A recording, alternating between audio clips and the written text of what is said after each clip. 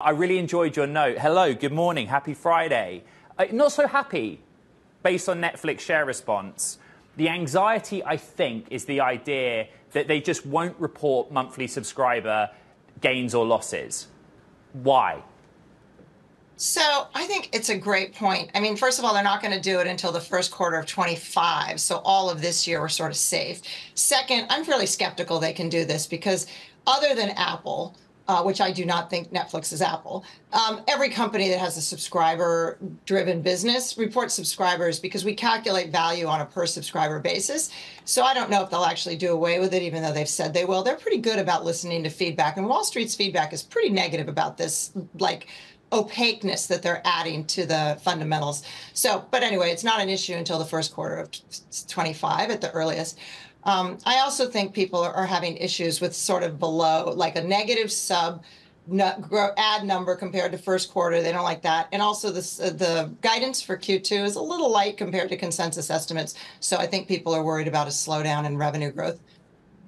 I like the phrasing opaque. I mean, Netflix management's thing has always been like, judge us on these traditional financial metrics, you know, profit, basically. What I found interesting, if you look at the 9.33 million customers they added in the first quarter, there's a story behind it, right? Which is that the password crackdown seemed to bring to them people that were forced to sign up for their own account, and they were willing to do that.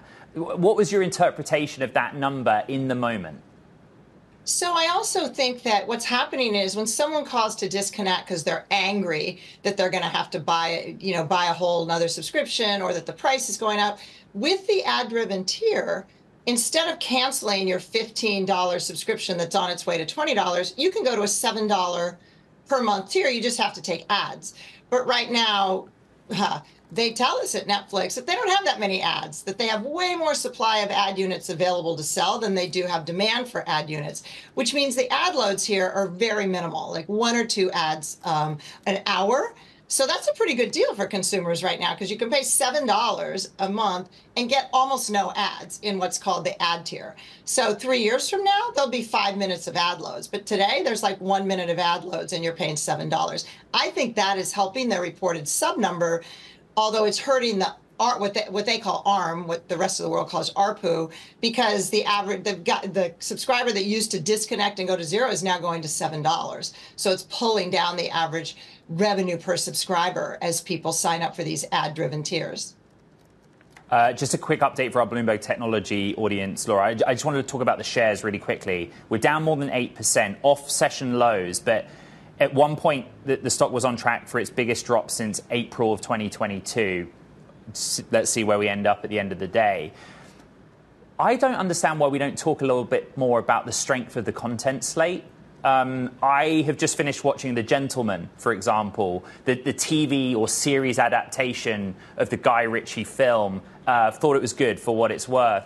But content-wise, continuity-wise, Netflix seems to be okay. Why are we not discussing that more?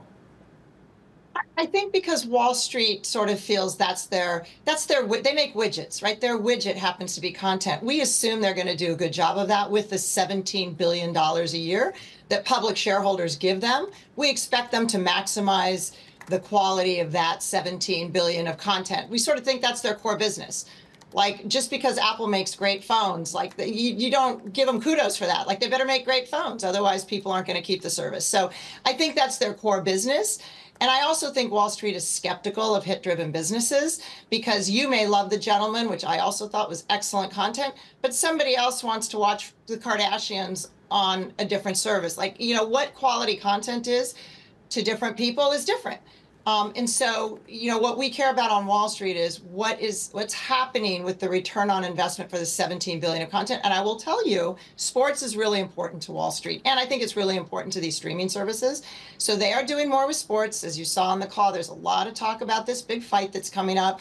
They've now signed up WWE to do live sports. Let's call it entertainment sports. Yes. Every week for next year. That's a big deal. They are softening on sports. But they also said they are not going to spend any more money on sports. They're going to have to, the sports fees will have to come out of the $17 billion in total content costs. That's really important. I think they need to be in news also.